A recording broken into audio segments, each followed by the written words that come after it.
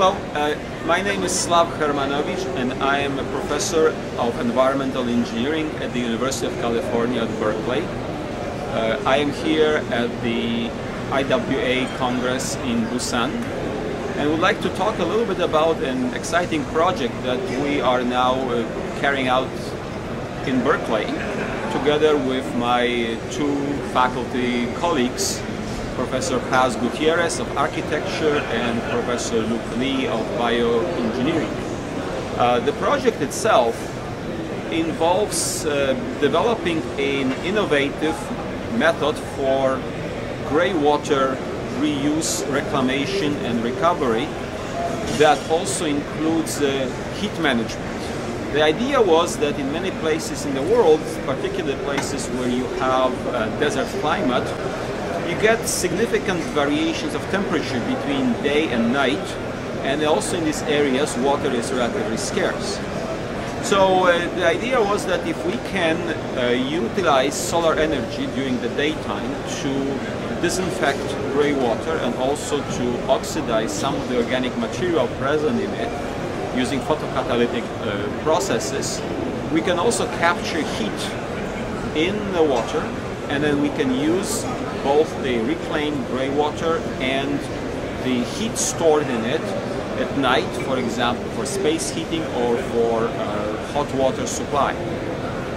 The main idea here is, however, to apply this process to tall buildings, particularly buildings that are architecturally complex. They have interesting undulated facades, and our idea was to use micro-optics to capture as much light on the vertical walls of such buildings. The typical story with the solar panels is that they are either put on the roof or in some other flat area, and they have to be following sunlight for best efficiency.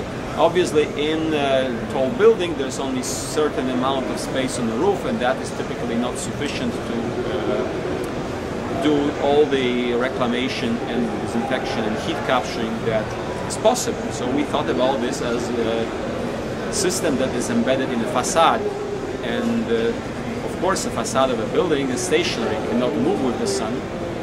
So we would like to use optics specially developed for this to capture solar energy.